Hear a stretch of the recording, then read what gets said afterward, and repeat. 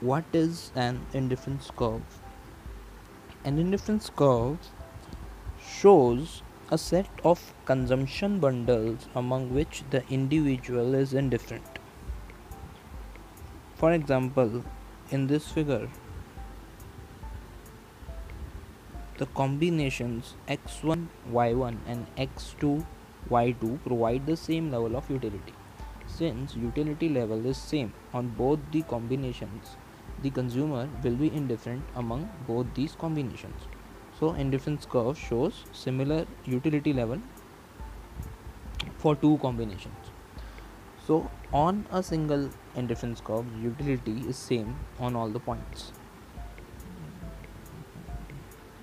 Marginal rate of substitution. The negative of the slope of the indifference curve at any point is called the marginal rate of substitution. Negative of the slope because it is downward sloping, so it is negative. The negative of the slope of the indifference curve at any point is called marginal rate of substitution. MRS, marginal rate of substitution, changes as x and y change. It reflects that how much the individual is willing to trade the quantity of y for x, how much y he ready to give up for x.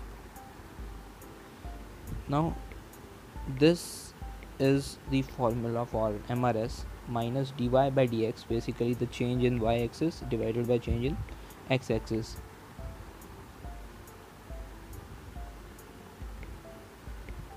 Okay, now at x1 y1 the indifference curve is steeper. The person would be willing to give up more of y to gain an additional unit of x. So for more x, to attain more unit of x, the consumer is ready to give up more units of y. Now as we move downwards along this indifference curve and reach the point x2 y2, the indifference curve is flatter. The person would be willing to give up less y to gain additional unit of x. Now why is this? Because at point x1 y1, the consumer is more willing to get to attain x and is ready to give up more of y for this additional x.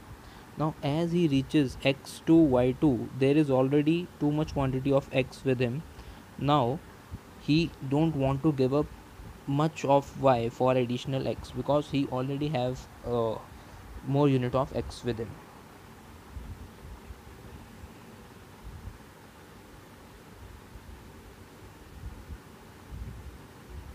Indifference curve map. Basically when we plot more than one indifference curves on a single graph, this is called indifference curve map.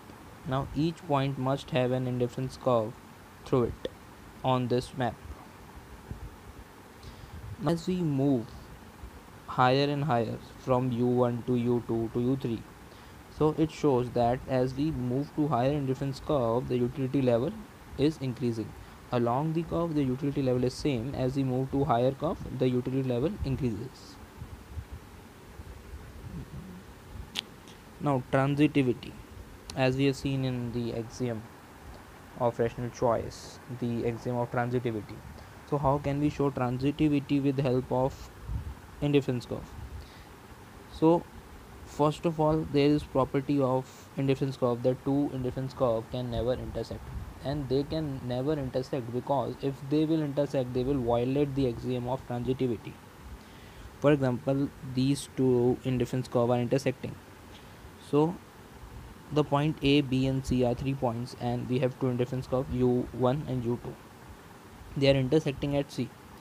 Now it is clear that A and C lies on u1 and B and C lies on u2.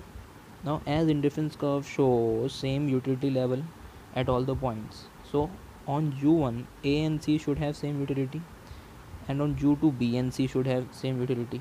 Now as per transitivity, if A and C have same utility and B and C have same utility, then A and B should also have same utility level.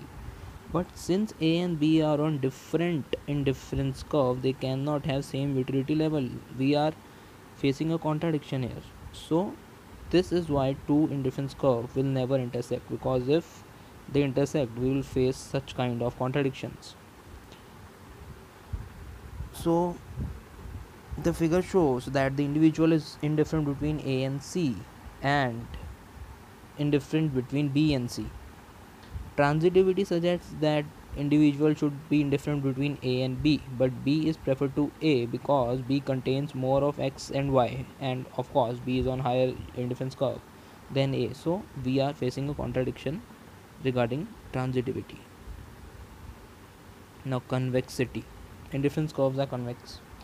A set of points is convex if any two points can be joined by a straight line that is combined that is contained completely within the set. That is, if we join any two points, say these two points are joined with this purple line.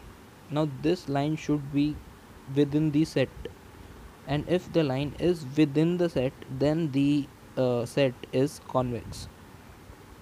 The assumption of the diminishing MRS of substitution is equivalent to the assumption that all combination of x and y which are preferred to x star and y star form a convex set.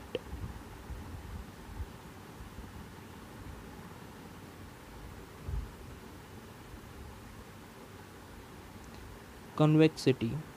If indifference curve is convex, then the combination x1 plus x2 by 2 comma y1 plus y2 by 2 will be preferred to either x1 y1 or x2 y2.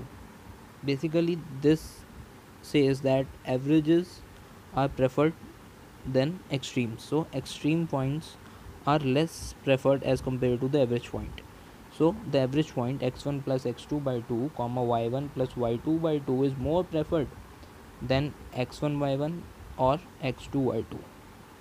The consumer will be more satisfied, will be preferring more the point where these point of this average combination, average of y1 y2 and x1 x2,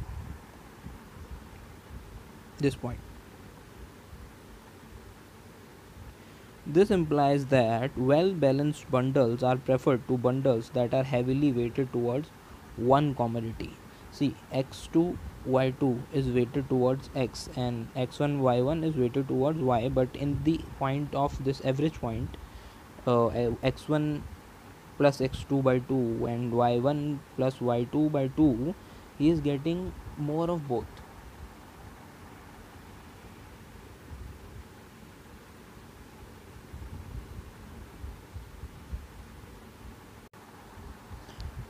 What is now, as we have learned about utility and the MRS, which is the slope of indifference curve, marginal rate of substitution, let's see how these two concepts are related to each other. Suppose an individual's preferences for hamburgers y and soft drinks x can be represented by this utility function 10 is equal to under root xy.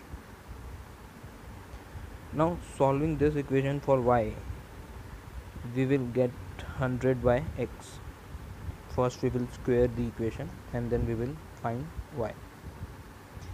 Now solving for MRS, as we have seen that MRS is equal to negative of dy by dx, we will get 100 upon x square.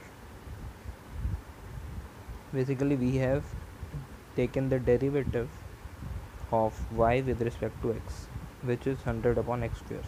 So MRS is 100 upon x square. Now we can see that as MRS is equal to 100 by x square, as x will rise, MRS will fall. So it is diminishing. As x is increasing, MRS is diminishing. Now what is marginal utility?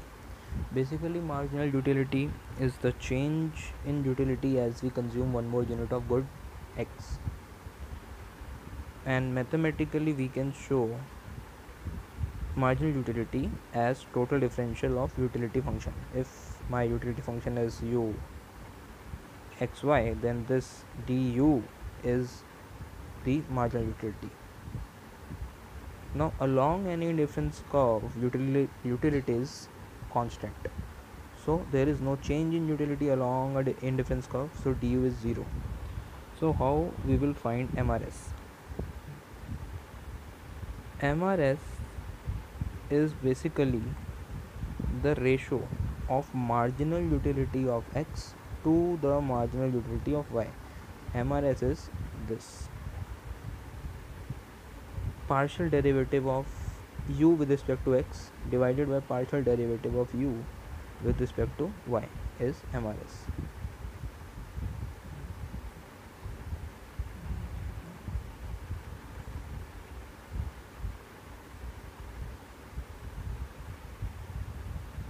So this is how utility and MRS are related.